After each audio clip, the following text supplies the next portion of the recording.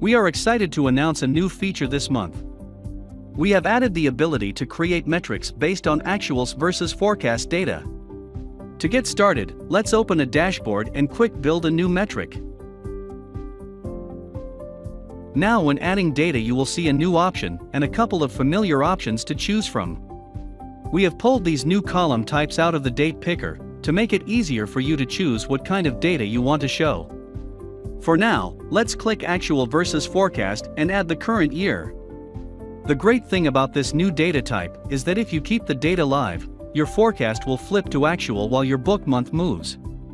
Another great thing about this data type is when using charts such as column charts, your forecast data will be easily distinguished from your actuals visually, as you can see here.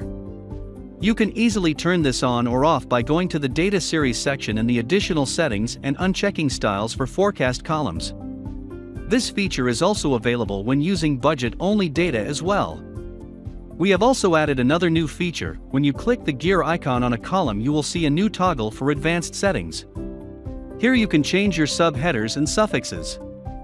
To show you an example, we will change the budget suffix to plan as well as the subheader for our budget.